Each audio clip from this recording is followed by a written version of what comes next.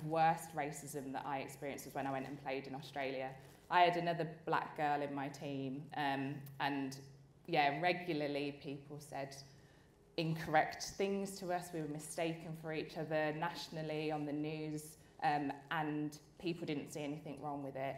And I remember going into a supermarket out there with my whole team, and I was stopped at the door for them to search my bag. And I remember putting something on social media just saying, you know, hey supermarket, why was I the only one stopped out of a group of 10? And it turned out that that supermarket was a sponsor of the club. And quite quickly I was asked to remove the post because the club didn't want to lose their sponsorship deal. I refused to take down the post because it's my experience, and I don't think we're there to just benefit the club and their sponsorship. We're people, and we have our own feelings, and people should advocate for us as well.